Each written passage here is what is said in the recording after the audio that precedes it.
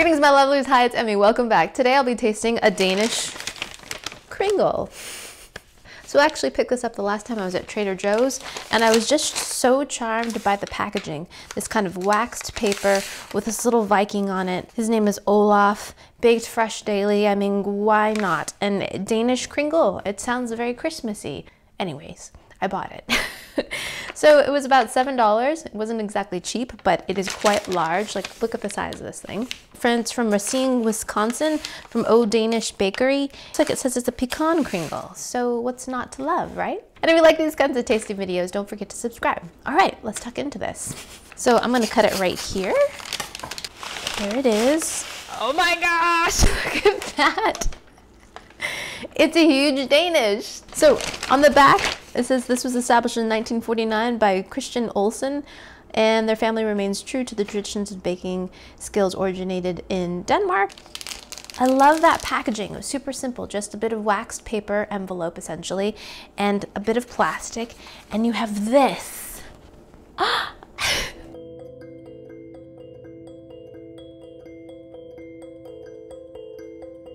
So I didn't do any research about what a Kringle was prior to tasting this because I didn't want to spoil my reaction to it, but it looks like it might be the original Danish, or where maybe the word Danish comes from, right? This is certainly enough to feed an army, and I love the round shape. Oh, that looks phenomenal. I can see some pecans already, and it has this kind of sweet filling and icing on top. And Danish friends, do let me know how to say bon appetit in the comments below. All right, itadakimasu.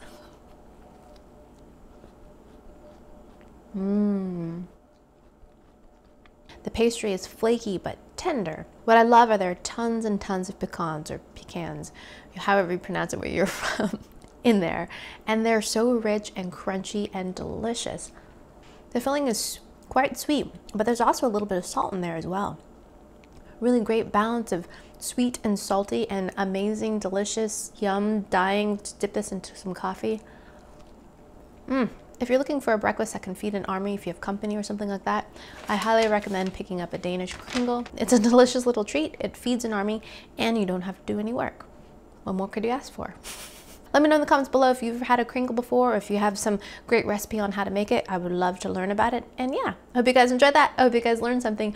Don't forget to like, comment, and subscribe, and I shall see you in my next video. Toodaloo, take care, bye!